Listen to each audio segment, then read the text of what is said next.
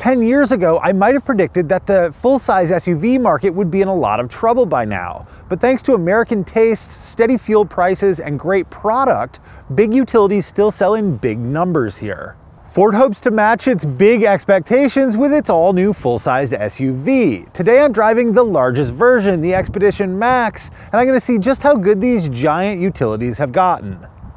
How does it look?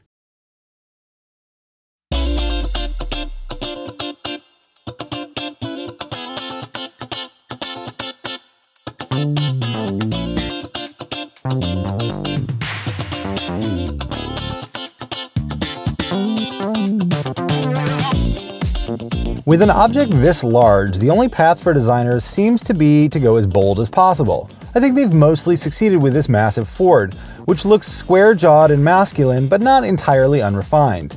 This Max version is about a foot longer than the standard truck, which does throw the proportions off, even with these huge 22-inch wheels as a base. How's the storage?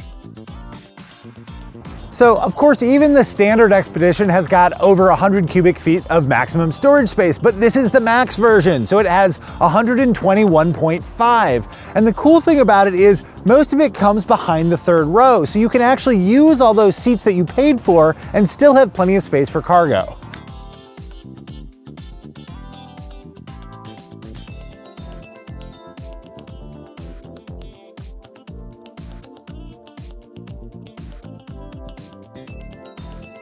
Like everything else on this rig, interior storage space is more than ample. We came up with a cup holder count of 9.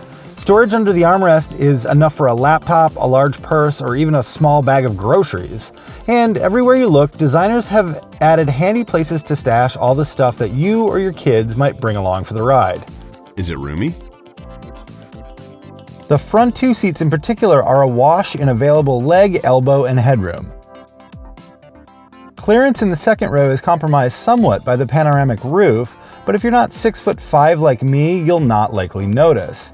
And then the third row is perhaps a little tighter than you'd expect for something this long. The fact that you can move the second row of seats forward and back means there's more flexibility to make every seat workable. How does the interior feel?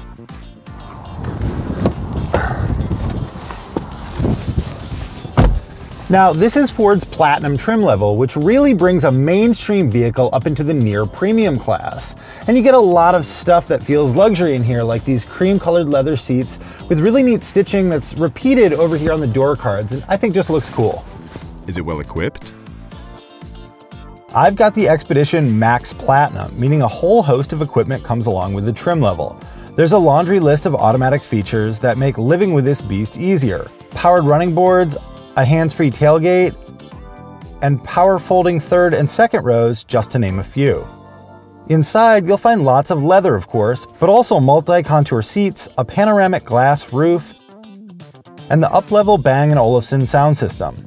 Finally, there are features that make driving and maneuvering a nearly 19-foot vehicle a little easier.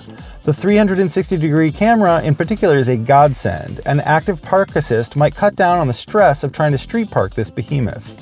How's the infotainment system? The Sync 3 system is solidly in the middle of the infotainment pack. It's not going to blow your mind if you haven't used it before, but I find it really easy to navigate the functions that I'm looking for. The additions of Apple CarPlay and Android Auto, as well as the handy secured charge mat and USB ports, make using your phone via the 8-inch touchscreen pretty simple. Is it a good daily driver?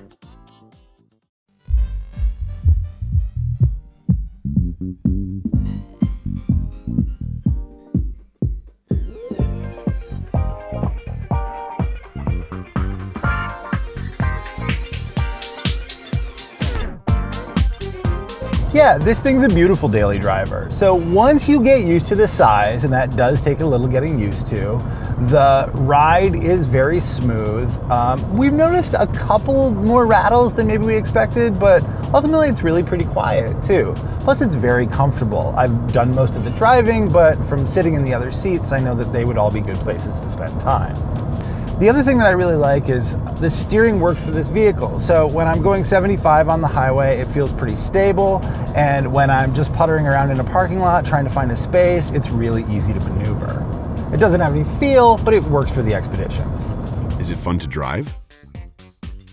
For all the heft here, Ford's 3.5-liter turbocharged Ecoboost V6 actually does a great job of moving the Expedition along. It's making 400 horsepower and 480 pound-feet of torque, and it certainly feels reasonable to get up to highway speeds and to make passing maneuvers probably faster than I even should. But aside from going fast in a straight line, there's just not a whole lot to do here, right? This is definitely not a handling vehicle at almost 20 feet long. The other thing I want to mention is while the 10-speed transmission is fine when I just leave it alone, don't confuse this M button for manual mode to think that this is a vehicle that you should be shifting on your own. There are two buttons here instead of paddle shifters or a stick to pull on to shift up and down, which is fine if you need to do the occasional tweak when you're towing something, but it does not behave like a sports car. It doesn't even behave like a Raptor. How's the fuel economy? With the smaller displacement engine and a brand new 10-speed automatic transmission, Expedition is actually almost at the top of the class in terms of fuel economy, with ratings of 16 miles per gallon city and 21 highway. Only the GM full-size SUVs with their modern 5.3-liter V8s are better, and then only by 1 mile per gallon highway. How much is it? A standard length two-wheel drive base Expedition starts in the low $50,000 range, while our basically top spec version clears 80 grand. That's a big range. And while pricing is competitive with the segment at those top trim levels, on the base end the Ford is quite a bit more expensive than Tahoe, Sequoia, and Armada. What are the negatives? If all you really need is a large 3-row vehicle with 4-wheel drive, then there are definitely more inexpensive ways to do it than with this Expedition. Ford's pricing is aggressive. Who should buy it?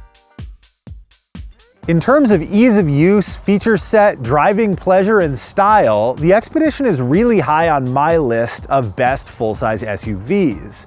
Don't shop for a family-sized 4x4 without test driving this Ford.